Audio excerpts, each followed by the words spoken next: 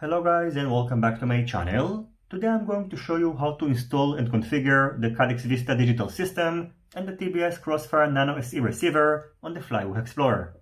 By now you've been probably bombarded with many videos of this new cool looking Hexa-copter, and since I've got the plug and play version which doesn't come with the Caddx Vista and the radio receiver, I decided to make this quick setup video in order to make your life easier in case you're going to opt in for the plug and play version. The first thing that you need to do is to make sure that the propellers are removed. Then using a 1.5mm hex key, remove the toe plate. The radio receiver is going to be mounted on this 16x16mm plate on top of the flight controller, and the Caddx Vista transmission unit is going to be mounted on the back of the frame using these M2 screws, which are pre-assembled on these 20x20mm mounting holes. In addition, in order to make your life easier, and also in order to avoid possible mistakes, since this is a very tight flight controller, Flywoo pre-soldered the relevant wires for connecting the radio receiver and the Caddx Vista to the flight controller. The 4 pins JST connector on the front of the flight controller is going to be connected to the radio receiver. The red wire is pre-soldered to the 4.5 volts, black to ground, the yellow to the RX1 pad on the flight controller, and the white wire to the TX1 pad on the flight controller. Similarly, this 6 pins JST connector is going to be connected to the Caddx Vista.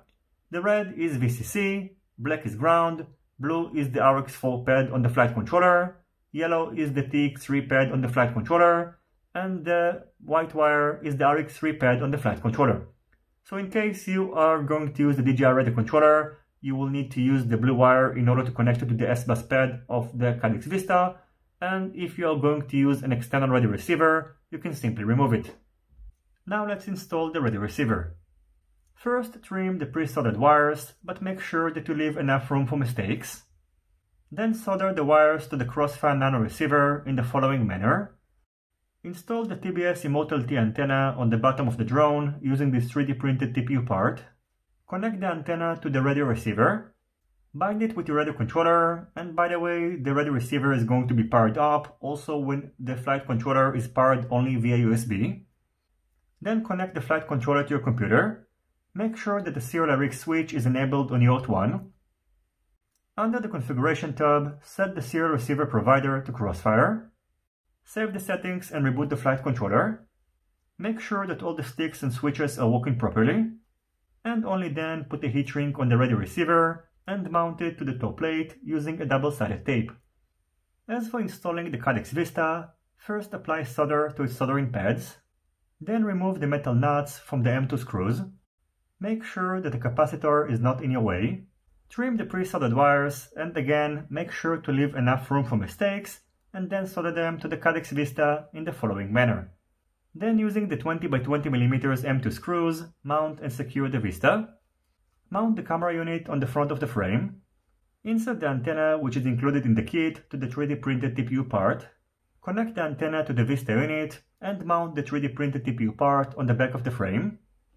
Put back the top plate and using the DJI Assistant tool, activate the Caddx Vista and update it to the latest available version. Now, after making sure that the configuration/MSP switch is enabled on UART 3, you are pretty much set, and except defining your favorite flight modes and OSD elements, everything else is pre-configured for you, including the tune, which is working great.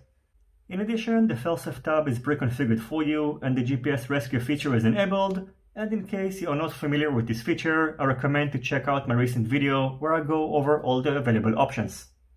Anyway, that's going to be it for this quick setup guide. I hope it was informative enough and covered most of the issues that you might encounter when setting up the plug and play version.